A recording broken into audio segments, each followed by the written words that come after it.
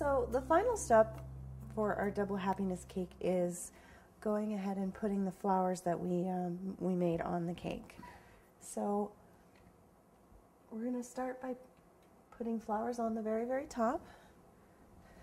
Now these peonies are rather large, and so it's more of a statement flower than anything else. You don't usually need a whole awful lot. When I put flowers on a cake, I like to not use, I like to avoid putting wires in the cake if I can. So what we're going to do is we're going to add some leaves to our flower. Some leaves and some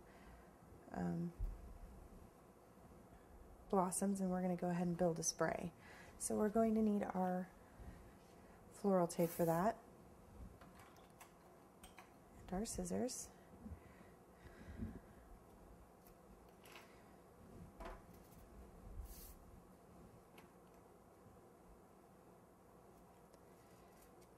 Now peony leaves usually come in a spray of 3.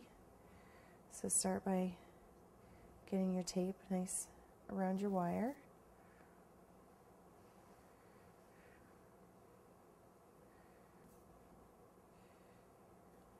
Just add our next leaf in like that. Add one more like that.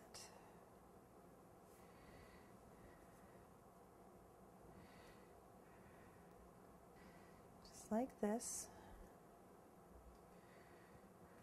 to our peony.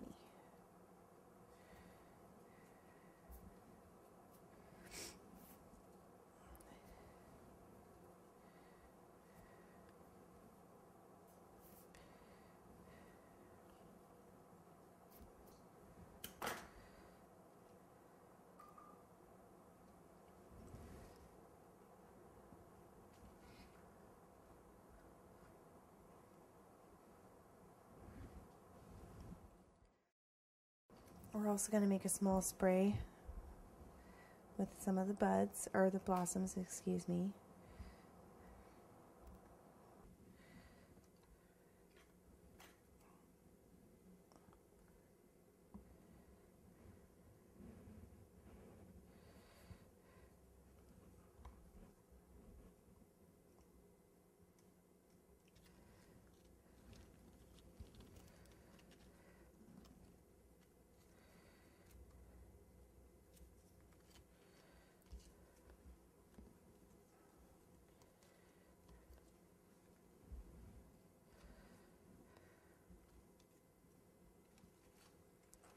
Now the best part about wiring a floral spray like this is that it can be kept separate from the cake during transportation, placed on the top of the cake while at the venue, and then the bride and groom can take it home with them as a keepsake afterwards.